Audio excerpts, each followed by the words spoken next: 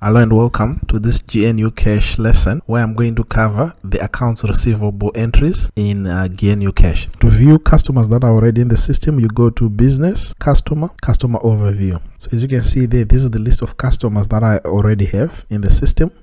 So you have the company name, the customer number, and the address. If you want to add another customer, what you do is just go to business, customer, and new customer.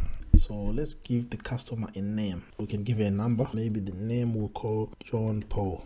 JOH001 will be the customer number, and the name will be John Paul as well. Email address.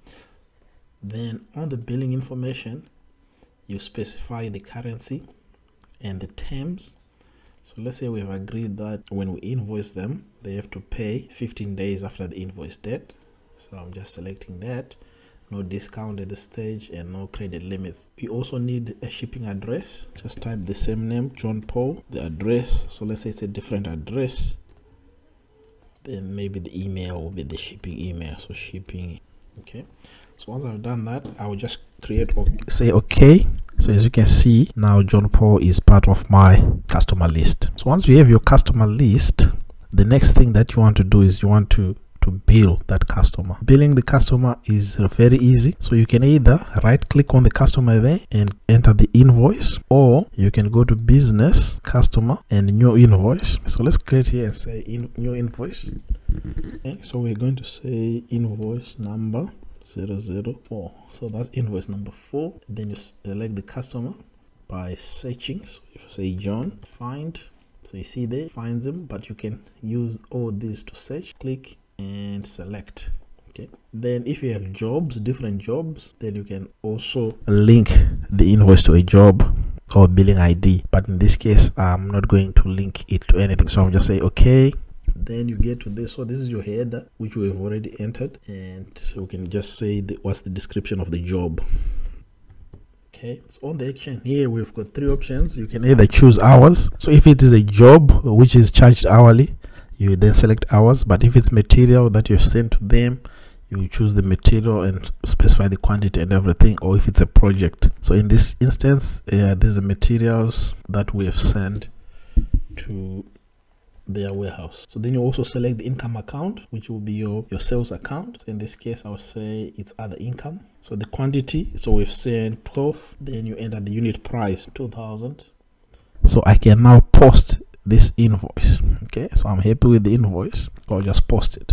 Click this function here, then that's the posting date.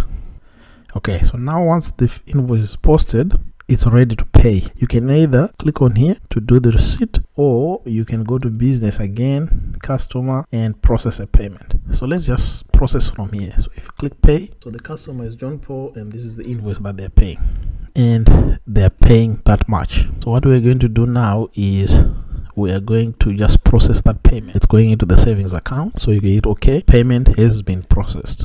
So if I close this screen and if I go to my savings account, open the account, so I'll be able to see there that John Paul has deposited 24,000 into that account. So that's how you can use Gnucash to track your customer transactions. You can also print some invoices. I'll just show you how to print some of the invoices. So for example, if you go to businesses, customer, then find an invoice. So you can either find an invoice by the ID, or you can search by the company. Okay, so if I search by company and I just type John, I search, so there's the invoice for John. Then I open the invoice, so that's the invoice. Okay, so once I have the invoice, I can either duplicate it if I want to invoice them for next month, a similar job. Okay, so to print the invoice, just click on print invoice icon, then that's the invoice. So you have your invoice number, the date, the due date, and you also have the address and all the details of the invoice. If you have any questions with regard to accounts receivables, don't hesitate to contact us in the comment box down below, and please like, comment, and also share this video with your friends.